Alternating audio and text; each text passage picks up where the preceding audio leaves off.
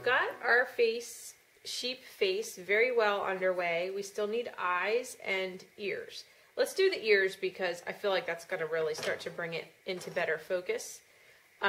You may have a couple of pieces of brown core wool left, so you can use those. But what we're looking for is a very thin but consistent square inch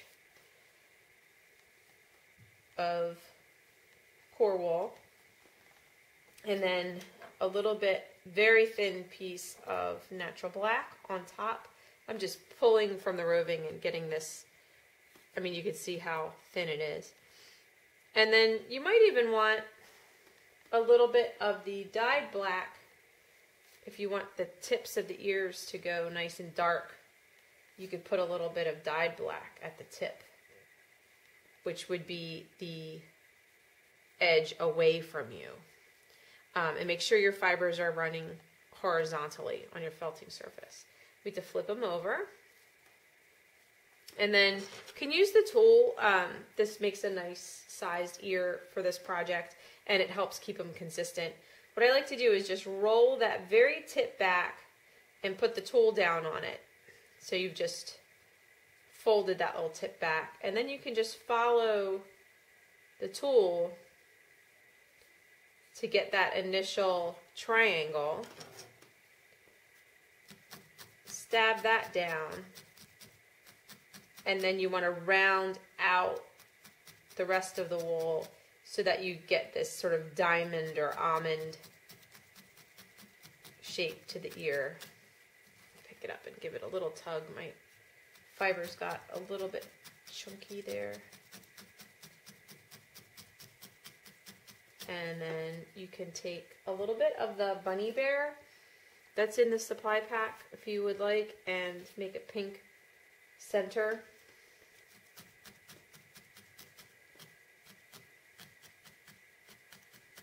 And then I like to take the punch tool to ears because it really felts them really well.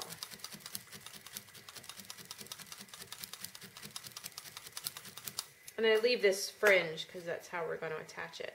Then you want to fold it at the base, give it a little pinch like a taco, and then felt that down from each side, leaving the fluff there. Let me show you an ear without the tool. Draw the center line, roll that little tip back, and then you can actually just draw your ear shape, kind of like a diamond. And then let the extra wool fall into the center.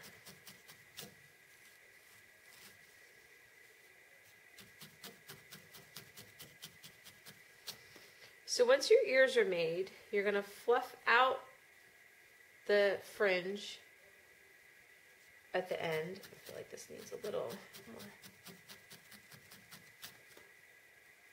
Okay.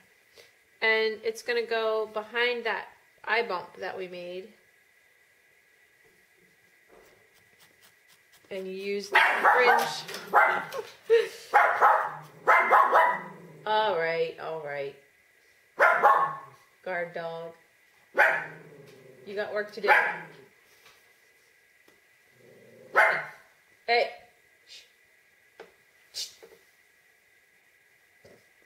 You use the fringe to attach the ear. And some sheep have ears that kind of come up, some kind of come down, some really come forward.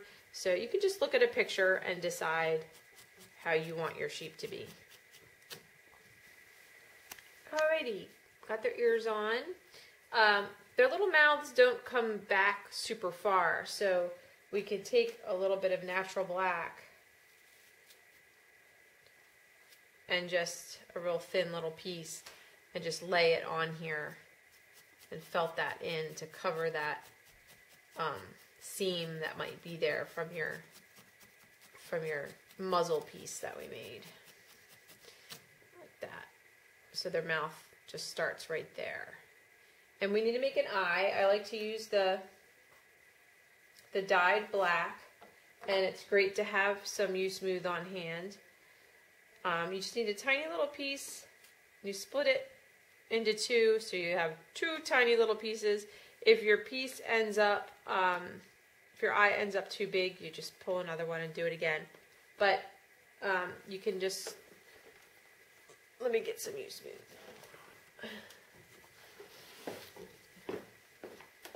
This would be a good time for me to tell a joke, I think. Tell a joke. I'm getting some stuff. I'm going to tell a story. So the other day I happened to walk past a sheep. It was in distress. It was really kind of looked like it was dying and struggling to breathe even. Oh, jeez. Where were you? Well, just walking around. And I decided he was in such trouble. I decided to give him CPR. That was CPR. So I've put some U-Smooth on my palm to give it some grip and some other kind of schmutz that's on my U-Smooth. And I'm going to roll the black in my palms, pressing firmly, and then roll back and forth, and it makes these little seeds. You could also take a little wisp of black and wrap it around a toothpick. That makes a nice eye. It gets a lot more firm when you do that, and you don't have as much leeway or felting give. So I'm going to take these little seeds, and I'm going to, coming in at the edges, shape them into a little roundish oval. And I kind of angle my eyes slightly down as they go back. I feel like it needs to be up higher. I'm pulling my eye out and putting it up higher. It's like it needs to be up in their head higher. So hard to see. Is it hard to see? Well, I super zoomed the best I could. Okay, it's like so much darkness. But it's a lot of dark. Yeah. It'll be easier to see on the lamb, probably. That's better. Oh, look, I accidentally stabbed my other eyeball. I guess I'll put that in while I've got it. Just excuse my hands in the way while I get it stuck.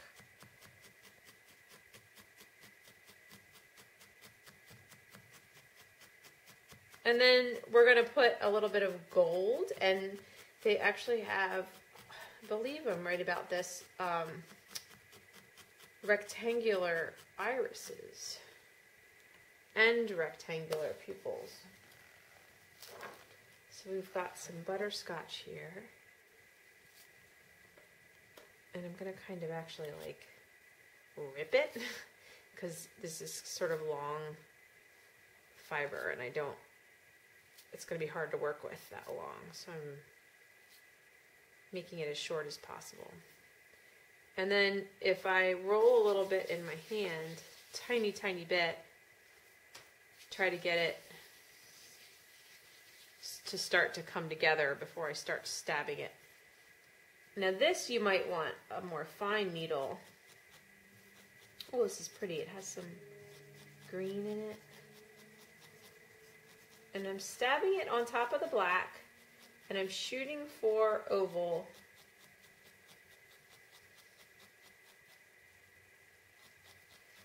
Fine needles feel like they take forever. Like this. And then on top of that, I want to put another little piece of black to be the pupil. And it's going to be more like a little slit, like a little line. Are goat eyes similar? Yeah.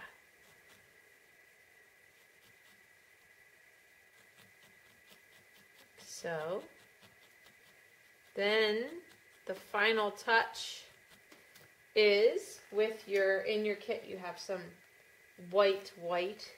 It's whiter than the off-white. You take a few little fibers and you just roll them to start to form a ball. And you stab those into a little dot. And that kind of starts to bring it to life a little bit. So some final touches would be maybe some natural black to cover this ear seam here.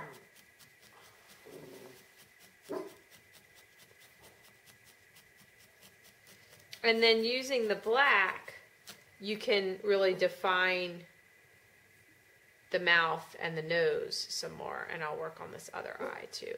But other than that, I would put some natural black around the neck. So I'm just going to pull a thin bit,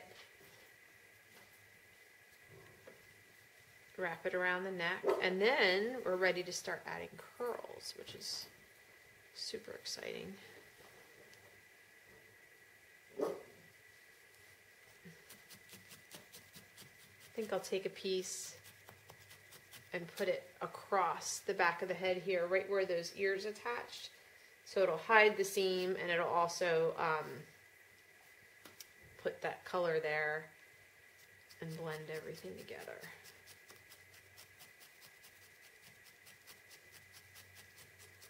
Sorry for all the barking. You're very excited today. There's a lot happening out there. We did say that at the beginning, we warned everybody there was a lot happening today. Okay, now we get to dip into our curls, which is super fun. On the sheep, I like to keep them sort of whole.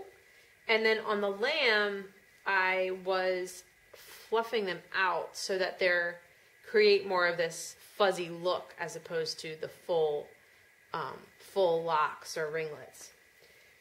Everyone's what they get, you just might have a little bit of difference in the way they look, but what I basically try to do is find a little section, maybe fluff the ends, the cut end up a little bit, and then lay it on.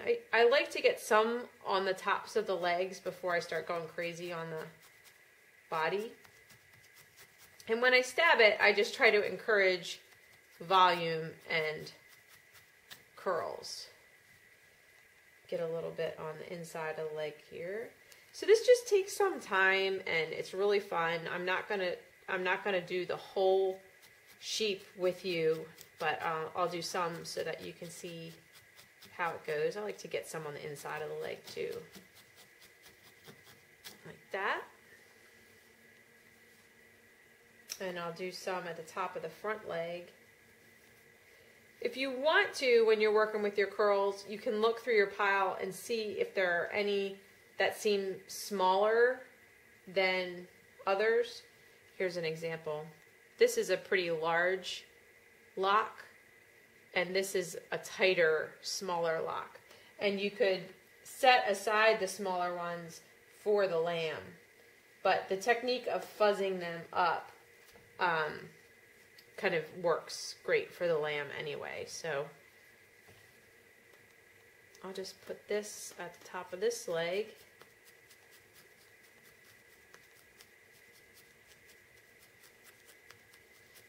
And then I just usually start on the belly,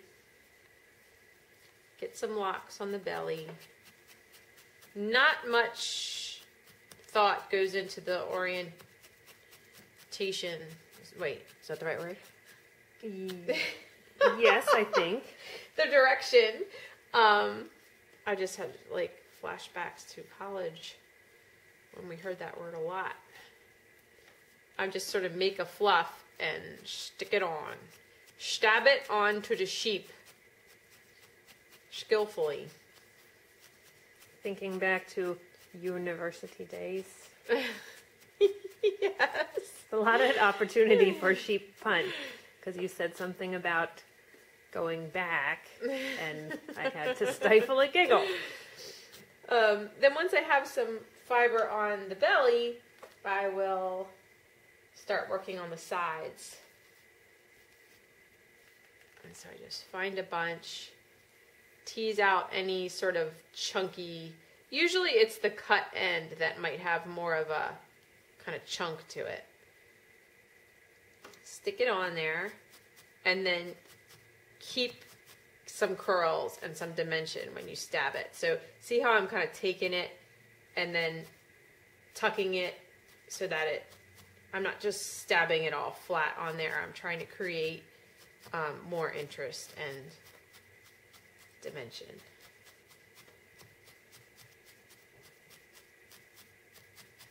And it doesn't, I mean, don't be afraid to leave stuff sticking out, you know, it's not going to go anywhere. If anything, it's going to stick more when it's handled, as it's getting handled. Oh, here's a nice little section of locks.